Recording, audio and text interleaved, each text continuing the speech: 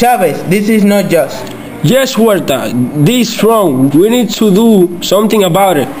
Chavez, we need to go to the boss and talk straight up with him. See, Huerta, we need more people to join our movement so the boss can treat us better in our chamba.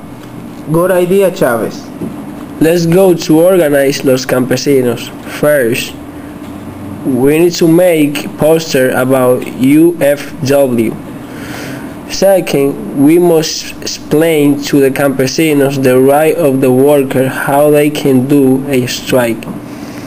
Lastly, we have to go out and make the strike reality so that our people can have a dignified life. Okay, Chavez, I'm going to see the boss to warn him. What the beep do you want, Mexican worker? Don't speak to me like that. I came to give you a warning. Me and the other campesinos are going to do a strike if you don't change few things around here.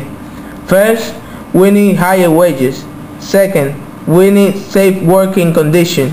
Third, we need more freedom while working, like going to the bathroom when we need to. Hell no, I am the boss. You do whatever I tell you, stupid Mexican. Get the out of here now. Fine, if that's how you want it, that's how you're going to get it. You will feel the consequence of your arrogance. By 1970, the strike lasted 5 years and the whole country was boycotting grapes and the lettuce. The United Farm Workers won against the boss and got their demand. Chavez, we finally did it. Huerta, prepare yourself. You are going to give your speech.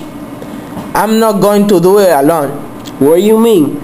You are going to say your part of the speech because you cooperate with me. We did everything together and I could not have done it without you. Thank you. I'm going to be there with you too.